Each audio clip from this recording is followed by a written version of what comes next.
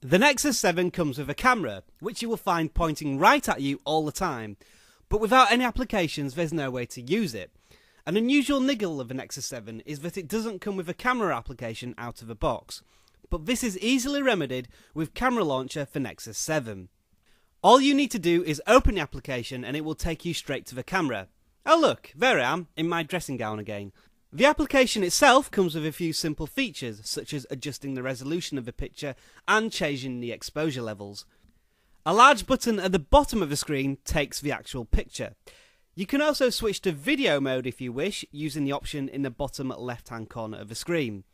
When you've finished taking pictures and recording videos, simply swipe from right to left on the screen to bring up the gallery, where you can view your pictures and videos. This is a simple application that fills a hole left by Google and Asus when they first designed the Nexus 7.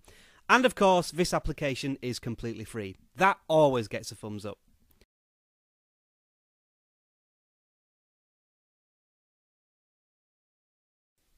Thanks for watching this video. If you enjoyed it, please click that thumbs up button. I really appreciate it. And if you're hungry for more videos, subscribe. It's free after all.